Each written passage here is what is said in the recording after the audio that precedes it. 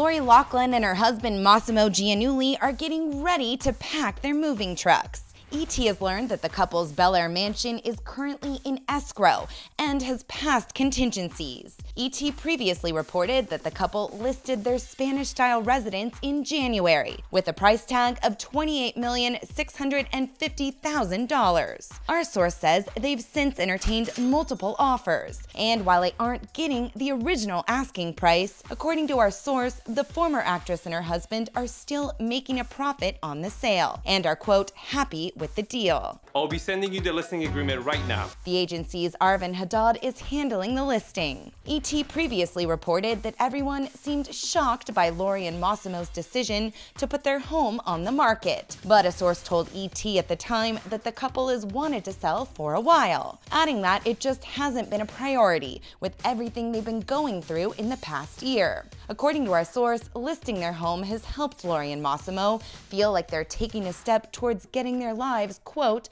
back to normal. I don't feel like we're that interesting or entertaining. We're just a nice, normal family. You know, we don't have anything outrageous really happening. Nearly 2 months ago, Loughlin and Giannulli pleaded guilty for their role in the college admissions scandal. The two were accused of paying $500,000 in bribes to get their daughters Olivia Jade and Isabella Rose admitted to USC as recruits on the crew team, even though neither daughter had ever participated in the sport. The couple initially pleaded not guilty to all charges, claiming their payments were donations to the school rather than bribes. I just want them to have that experience and get that education and have a degree to fall back on.